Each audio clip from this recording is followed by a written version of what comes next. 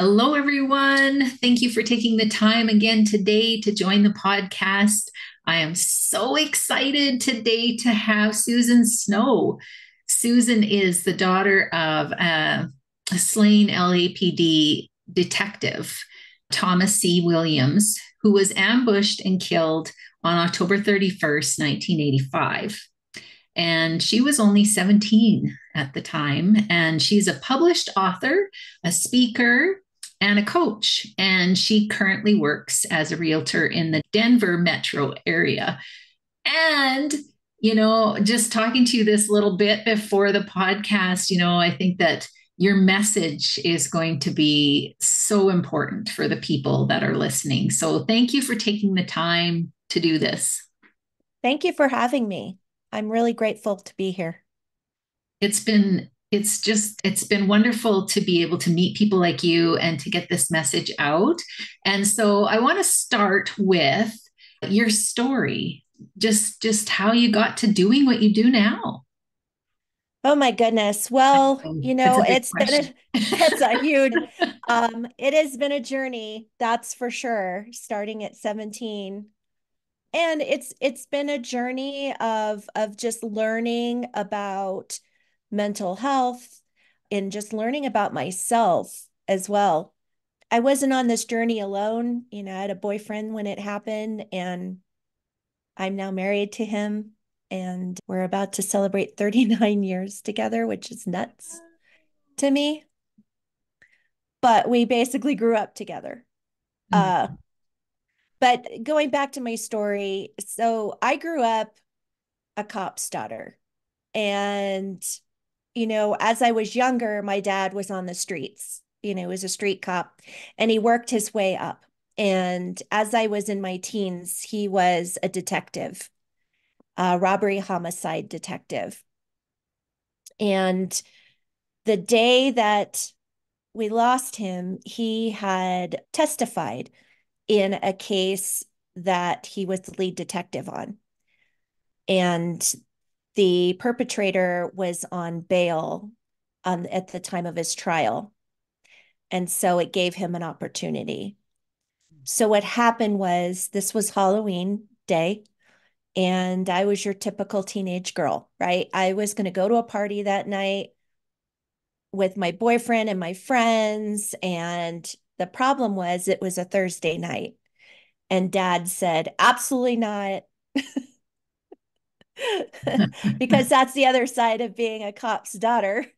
Mhm. He's like, you're not going. It's a school night, no. But I was bound and determined. I was a bound and determined child. So that day I had this whole plan, when my parents came home, I was going to like persuade them lovingly Yeah. to allow me to go to this party. And my mom was actually the first person to come home. My dad was picking up my then 6-year-old brother from school.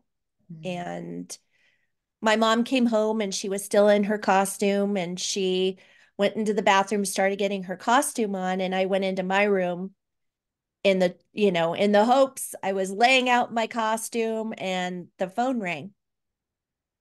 So I ran out of my room because, when you're a teenager, nobody calls your parents. It's always for you, Mm. right? So I ran across the room and picked up the phone, and it wasn't for me. It was a lady from my brother's school. And all she said to me was that there was a drive-by shooting and my dad was involved. And immediately I saw my mom kind of round the corner, and I handed her the phone. And as I was watching her talk to this lady, I watched her posture completely change. And she just started to slump forward. And as soon as I saw that, I knew it was bad. Mm. She proceeded to get off the phone and looked at me and said, we're going to the school. So we grabbed our stuff and we went out to the car and got in the car. It was about a 10-minute drive. And it was the longest 10 minutes of my life because I Mm. didn't know what we were going to happen upon. And I had a pit in my stomach. I just I knew it was bad. I just had this pit, and my mom and I didn't speak two words to each other in the car. Mm. So when we got there, the way that the school is set up is there's a parking lot that sits in the middle of the school. And so you have the front of the school, the parking lot, and the back of the school. Well, the kids and the after school care, and this was about 5 o'clock in the afternoon, 5:40, almost 6 o'clock at night, were let out on the back side of the school. So as we got out of the car, that's where we headed. And as we started to walk towards the back of the school, we saw police officers coming towards us, and they had tears in their eyes, but they wouldn't look at us. And we kept walking, and it was kind of chilly that night. I could feel the chill in the air. And I saw the sky lights. The sky was lit up by all the police cars, and there was an ambulance sitting there still in the street and wasn't moving. And as we rounded the corner, we caught the glimpse of my dad's truck. So we started to run towards the truck. And then as we got closer, we saw there was glass all over the floor, all over the ground. And as we got closer, there he was. And he had a white sheet over him. And I could hear my mom screaming. And I was standing in the street, and I was not able to comprehend what I was seeing. Like, it was not, the thought of him being gone was not there. Mhm. I hyper focused on that ambulance because I was like, there's an ambulance, but why aren't they helping him? Mhm. That was my mindset. And quickly, a couple of police officers grabbed both of us and like took us away from the scene.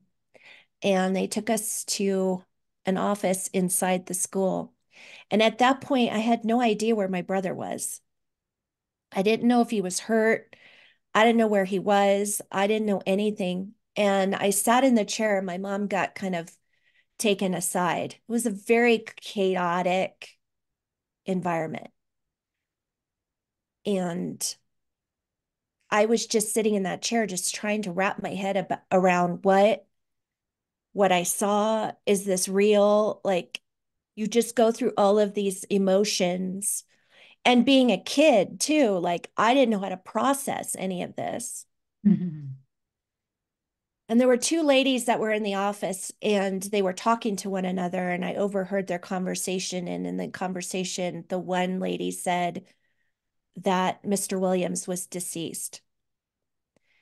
And that's when my world cracked. I Everything in my being wanted to run out of that room. I wanted to run, run, run, and just keep running away from this nightmare. But my legs felt like cement. I could not physically move out of that chair. My body was not allowing it to happen. And then soon after that, my mom came in and she said, "I'm sending you with a neighbor." And I didn't, even though I wanted to run out of that room, I was a kid, and I wanted and needed to be with my family unit. I needed to be with my brother. I needed to be with my mother. I needed to have an adult tell me that this was going to be okay. Like that. I needed that, but I didn't get that. And I was sent to the neighbor's house, where I had to try to navigate all of these emotions that I was feeling. And the poor neighbor had known my parents forever. So she was trying to wrap her head around what was happening.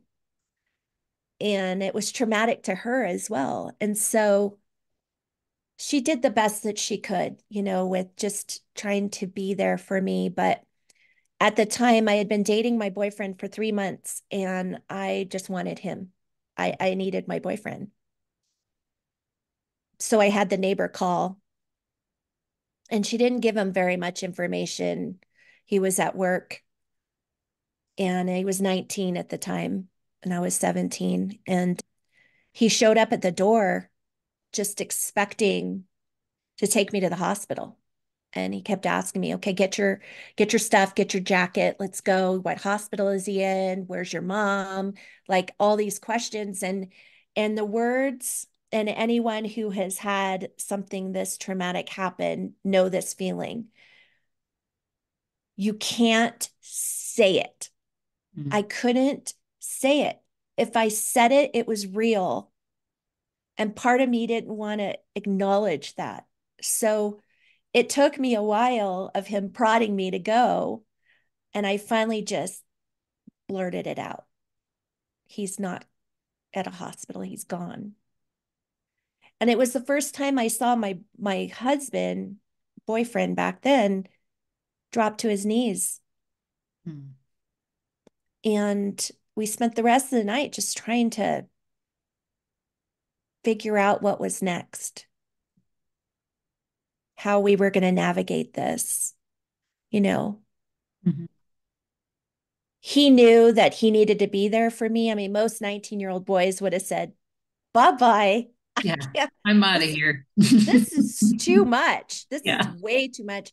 And when I say chaos, like there was a lot of chaos around this. So all of a sudden, my quiet neighborhood became this craziness of police cars everywhere.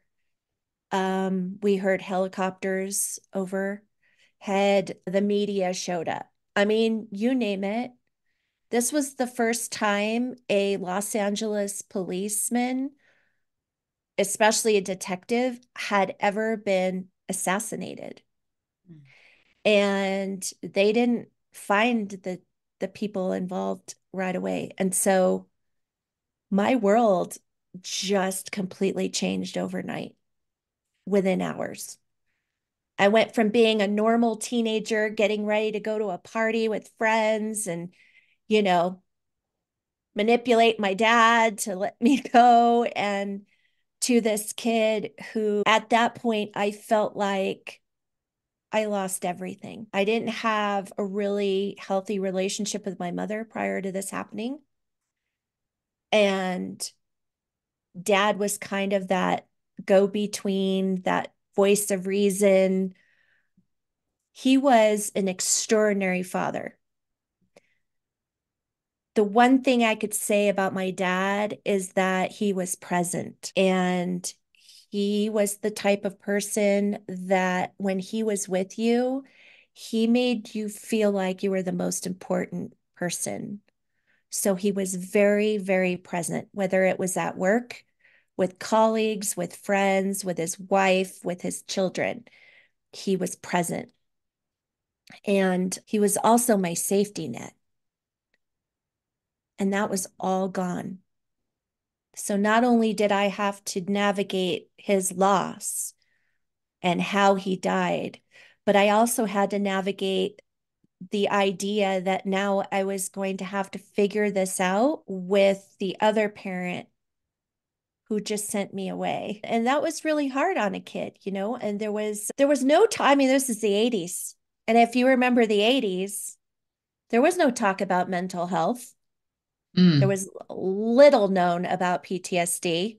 In fact, back then it was called shell shock. Mm. And there definitely weren't any resources for kids. At the time, I don't even think LAPD had anything in place, advocacy for children of murdered officers or officers killed in the line of duty. So they had stuff for the wife, you know, or the husband, but the children, it was different. So it was a matter of me just trying to figure out how to deal with what was happening to me. And what was happening to me initially was I was like, I walked around in a fog and I didn't sleep. I got no rest. There were people in my house constantly that night and after that night. And I hid in my room with my boyfriend, but during the day, I didn't want to get out of bed. I didn't want to leave my room. I didn't want to do anything. The depression was so severe. At the time, I didn't know that I had suicidal ideation, but I did, and anxiety through the roof. I had panic attacks over and over every single day just because my safety net was gone and I didn't feel safe. Even though I had 20 officers in the front yard and 20 in the backyard, I still didn't feel safe. I had bodyguards that went with me anywhere I had to go. It was just a world that you just can't wrap your head around. With my mom kind of turtling into herself and all the focus, and so be it, all the focus was on my brother because the thing that my dad did, the last thing he did on this earth was to save his life by telling him to duck down in the truck. He knew it was coming. And so obviously, all of that focus would be on my mom and my brother.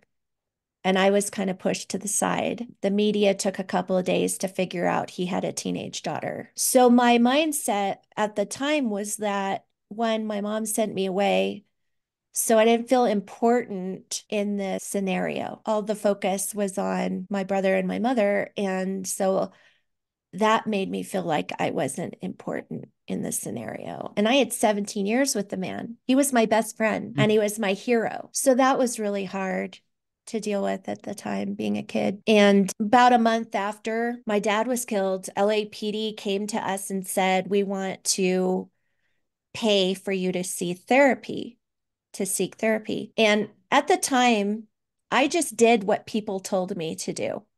Like, you just put me in a direction and move me that way. And that's what I did. Mhm. So when my mom came to me and said, LAPD says we should go to therapy. Now, first of all, I thought if you went to a therapist, as a kid, I said, if you went to a therapist, you must be crazy.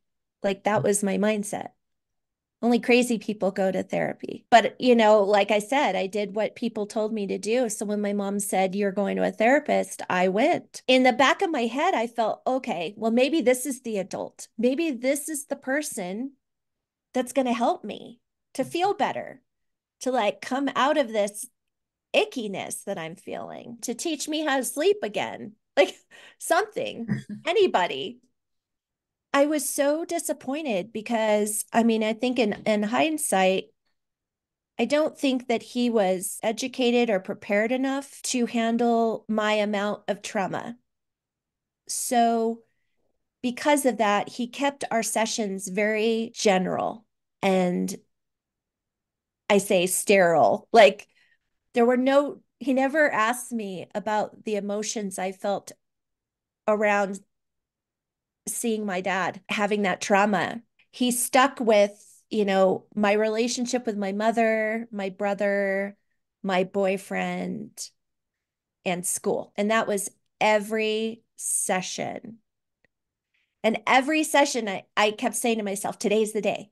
Today's the day he's going to figure this out. He's going to figure it out, and I'm going to get better. And I had that conversation with me for an entire year. My final session with him, he looked at me and said, "Susan, you're a well-rounded young lady, and you're going to be fine for the rest of your life. And I don't need to see you anymore." And I thought, wait a minute. I have all this stuff that I'm dealing with. How can I be fine? Like, so then my mindset shifted and said, "Susan, you must have just cracked. Like, you're just crazy. And this is just something you're going to deal with for the rest of your life. So I guess you're going to have to figure this out yourself because even a professional can't help you." So I just reserved my brain to say, okay, well, I guess you're just going to live like this. This is just, which was flight or flight. Like, this is just how it's going to be. And I did that for 14 years.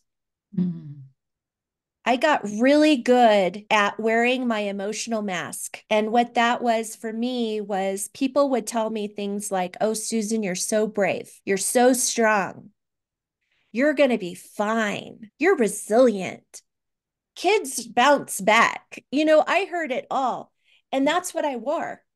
I wore it. So every time something other then that trauma happened, another trauma happened, I would put that mask on and be like, I'm fine, I'm strong, this isn't affecting me. And I lived like that, which is, by the way, not the way to live. not not recommended. Not recommended. And yet so many people have been through that. Yeah. Yeah, Yeah. not recommended. Um, and I got married young. I married that boyfriend. He was 24 and I was 21. But, that was the next step. Back then, we had been dating for a while, and that was the next step. We just did what we were expected to do. But neither of us had dealt with our trauma. Mm. And I had kids. I had two children, and I vowed that I was not going to be the same parent as I grew up with my mom. And that was important to me. I never wanted my children to feel like I felt that day or needing help in that way or not feeling like they're on an island by themselves. I never, ever wanted my children to feel that way. I always wanted my children to know that I was 100%. I wanted to be the parent that my dad was to me, was being present. But that's really hard when you're dealing with PTSD and you're busy wearing your emotional mask. You're not able to do that. You're not able to give people 100% of you, no matter how hard you try, right? Without the work being done yourself, within yourself.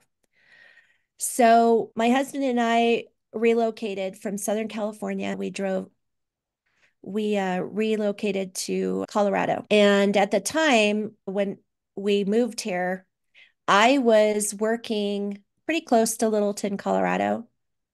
We moved here in 97, April of 97, and in April 20th of 1999, I was working as a hairdresser at a salon and took a break, went into my back room and turned on our tiny little TV. And on there was the coverage of the Columbine school shootings. And I had a visceral reaction. I started to have flashbacks. I saw the school. I saw the police officers. I saw the ambulance. And it proceeded into a panic attack. I turned pale white. My coworkers had no idea what was going on with me because at the time I never told them my story. Mm. And so, they kept asking me, what is wrong with you? Like, you don't live by that area and you certainly are not old enough to have kids at that school. So what is going on with you? And I couldn't answer them. I was like, I have no idea what's happening to me right now. I have no idea. Because remember, I was told I was going to be fine for the rest of my life. Mhm. So I did what I normally do. I put that emotional mask on and I finished my day. And everybody around me was upset, clearly upset. But I kept saying to myself, this isn't going to affect me. This isn't affecting me. I'm strong.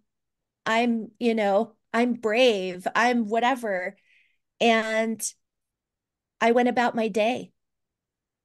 And then as soon as I walked through those doors to go home, all of it came flooding back. All of it. The anxiousness, the depression, the hopelessness. I felt like I was spiraling. And it continued to get worse. At And I had suicidal ideation. I had plans. I went from I can't, I can't, I gotta stop this pain to I can't leave my children. I can't do this to my kids.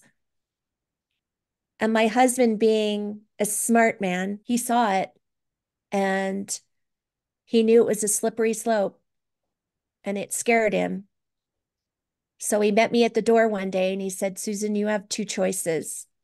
You either get help right now or I'm going to put you in a hospital. And I was scared and I said, okay, I'll go get help. I'll do it.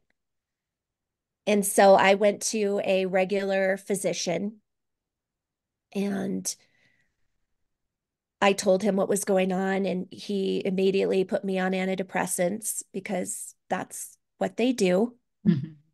And then he handed me a card and he said, I want you to make an appointment with a therapist. And I, I laughed at him. I literally laughed at him because I was like, wait a minute. Like 14 years ago, I sought therapy and it didn't do anything for me. What makes you think that it's going to happen? And he looked at me and he said, you have no choice. You have no choice. So I was like, all right, and something in me said, okay, let's just do it. Let's just try it.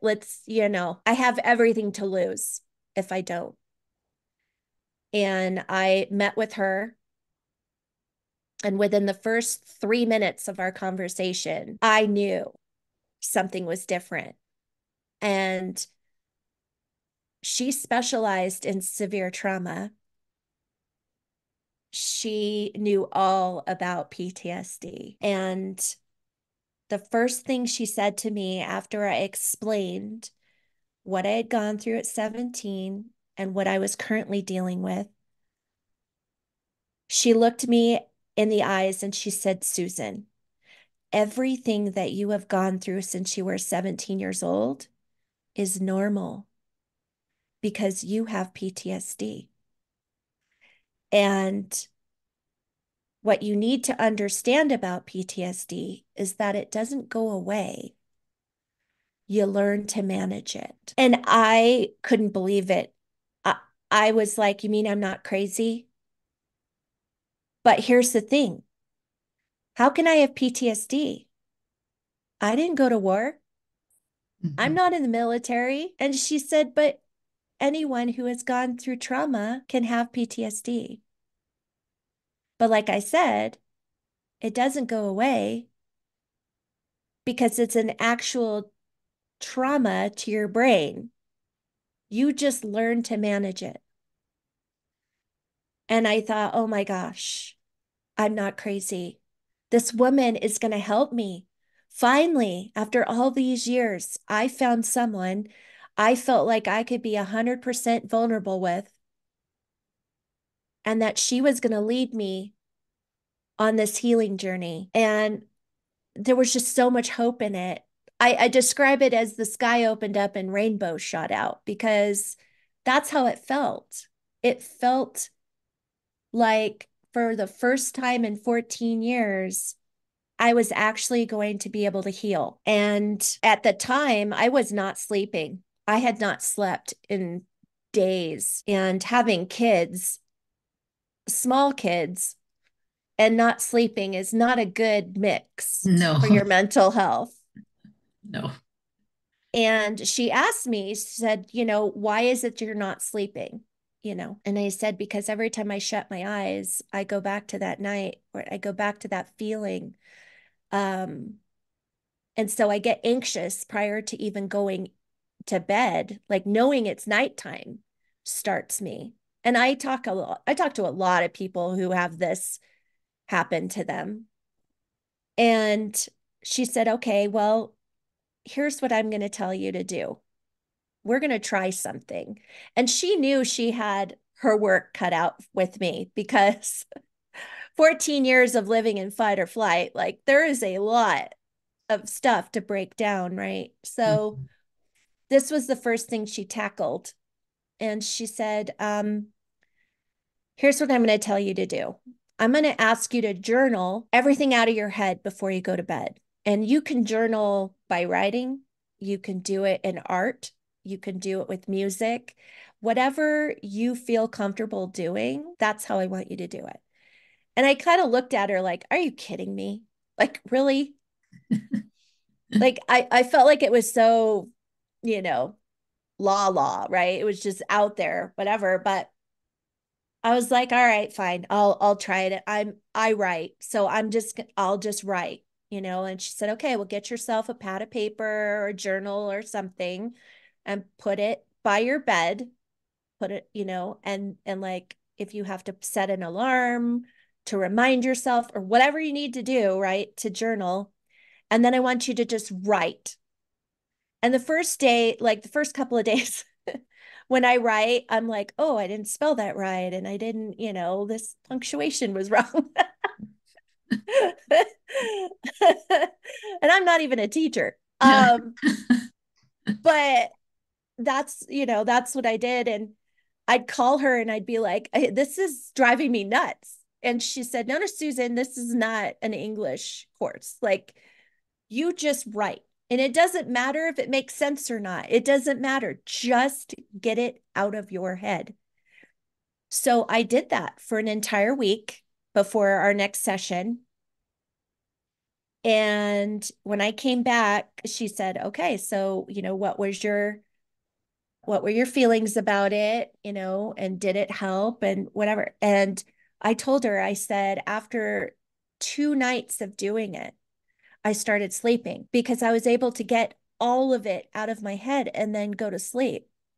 And I was able to rest. My nervous system was not all, crazy. And so, that's the one thing I teach people is like, if you're hypersensitive at night, find a way to journal it out of your brain because it does help. Now, does it work for everybody? Probably not. But there's so many different modalities out there. You just got to find one that works for you. There's no one size fits all in healing. So you've got to find, something that works for you. And initially, first of all, with someone who was getting back into therapy, who was still on the fence about it, she wasn't going to go full force with me. You know what I mean? She was not going to dive in right away. It was working through something, baby steps, just taking that little baby step and then working me towards the more intense healing modalities. Mhm. Yeah. Yeah. And you mentioned a couple of things there. The fact that you need to find the right therapist. And not to say that any therapist is good or bad, but you have to have a connection with them somehow. You have to resonate with them, right? And Absolutely. and so I always, this is good encouragement for people. I mean, just because you went to one coach, therapist, and it didn't work out doesn't mean there isn't one out there for you that's going to make a huge difference. Well, and I tell people this, if you are not, you'll know within the first 3 minutes. Yeah. Like I hear people, I talk to a lot of people and they say things like, oh, therapy didn't work for me. Well, it didn't work for you because you weren't aligned with the right person, right? You weren't feeling heard, you weren't feeling safe. And that's important. What you need to remember if you're in this situation and you're trying to heal is that this is your journey, it's not theirs. So the investment in finding the right therapist is really important because it is your journey. And you do want to make sure that that person is not just trauma informed, that they're trauma competent, meaning that they understand your type of trauma and they're able to find the modalities and find the ways to help you and guide you in your healing. And if you don't have that, it is, interview. I tell people like interview your therapist Yeah. because that's the best way you're going to know if they are trauma competent. Like I said, you'll know if you have a connection. If you don't have a connection enough where you can be 100% vulnerable with that person, your healing isn't going to happen. It's Mhm. just not. It's going to take a lot longer and it's going to be a lot more frustration for you. So it's important that you make that investment in yourself in finding the right therapist. Mhm. Yeah. Yeah, I love that. And so obviously that was a big turning point for you. And since then, you've written a book. Mm-hmm. And so tell us a little bit about what's the book about? Oh my gosh. So my book stemmed from, I knew that at some point I would write a book. I just didn't know what time, when, right? When I was 50 years old, I drew a line in the sand and I said, that's it. I got to get this thing done. Not just for myself. Like I knew that the book would be cathartic for myself, but also what I wanted was to be able to help my brother in some way. You know, he's been through it and he chose the same road my mom did with addiction. Um, and he's fantastic now, but it's been a long journey for him as well. But I wanted to somehow, through my own story and my own experiences, help give him hope for his own healing. And there were a lot I was recognizing there were a lot of people walking around with trauma that just didn't know where to start. And I wanted to show them my story so that I could encourage them to start their healing journey and that there was resiliency on the other side and freedom from the pain. So when I started this journey, it was terrifying. It took me 4.5 years to write my book.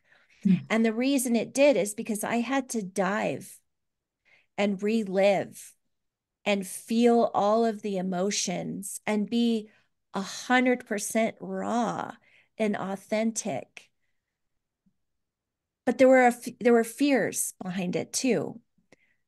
The first fear was that it was going to blow up my relation, what was left of my relationship with my mother, because in telling my story and in telling my truth, I had to tell hers. And what I didn't know then, and I do know now, is that she's got a narcissistic personality.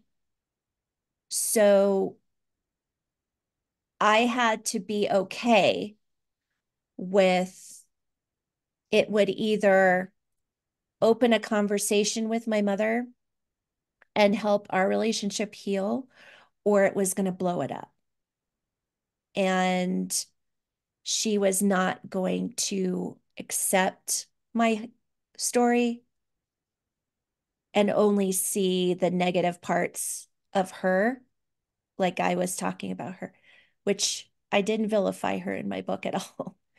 Um, but I had to be authentic and I had to tell my full story. So it did blow up the relationship. But there are I talk about my husband in there and some things we've gone through as a couple. And so there was fear of blowing that back up. And then there was my safety. You know, there was this little thing in the back of my head where I thought, oh my gosh, me putting my story out there leaves me out there in the wind. And will these men that were involved, because there was multiple men involved in my dad's killing, would they come after me? Would there be retaliation? What I had to do is dig deep and find my North Star, find my purpose. And my purpose were the people out there that needed to hear my story, to see that you can go through terrible things in your life, but you can also heal from them and you can find resiliency. And every time those fears would come floating back to me, that's what I would picture is those faces of those people out there and wanting to give them hope and let them understand that they're not alone and that all the things that they've been feeling and going through, they're not crazy and that they can manage these things that are going on with them. They can find those ways, but they have to do the work. And I did the work and continue to do the work. And so I feel like, you know, I joke with friends and say, it's almost like and if you don't know what this is, you might not be old enough if you're listening, but the Cliff Notes. Oh, yes. The cliff notes to healing, right? I feel like when I got to that point in my life, I knew that it was important and that, you know, I felt like my dad was kicking me in the rear end to get this thing done and get my message out. I felt like that my purpose was in his death, and as his purpose for himself was in his death as well, because there have been a lot of really good things that have come out of learning from his death. So that was my intention. Mhm. And now my intention is to get on as many stages and give this message to as many people as I can get out there. And if I can help one person in that audience heal, then I've done my job. Beautiful. Beautiful. And so, this is an amazing story. It's an amazing story of resilience and how you've taken something and like you're saying, you've learned so much through this process, even though it was very traumatic. You've learned so much and you are helping people. And so tell people where they can find you in case they want to hear more. Oh, sure, absolutely. So funny you should say that. I'm on Instagram. It's my name. It's Susan_Snow 1. I'm getting on TikTok, folks. As of today, I will be doing TikTok videos telling my story in hopes to really get my message out. So you can find me on my name on TikTok. My hair looks a little different. I'm a little darker. I have bangs, but I am going to be doing that. I do have a website. It's susansnowspeaks.com. That has information on my book. It has information on my speaking. And it also has a way, if you want to, you can obviously get a hold of me and I'll message me on Instagram. I am open to speaking to anyone who needs an ear, and you can do it through my website as well. My book is on Amazon right now, and it is available on paperback. Or if you are a Kindle person, you can read it on Kindle. If you're a Kindle Unlimited, you can actually read it for free. And all I ask for is a review. So there's various ways that you can get a hold of me. And like I said, I am open to speaking to anyone. If you're out there and you're listening and you feel like you resonate with some of the things that I was saying, feel free to contact me. Beautiful. Thank you again so much for taking the time. And I'm really encouraging people to go check out your Instagram and your website and TikTok if you're on TikTok. And And yeah. my books, I didn't even say the name of my book. Oh, Crazy yes. me. The name of my book is The Other Side of the Gun, My Journey from Trauma to Resiliency. Yeah. Yeah. So, That's so powerful. Yeah. And it's going to be a powerful story to read. So yeah. thank you so much for what you do. And thank you for taking the time. And I want to thank everyone for watching and have a great day. Thank you so much.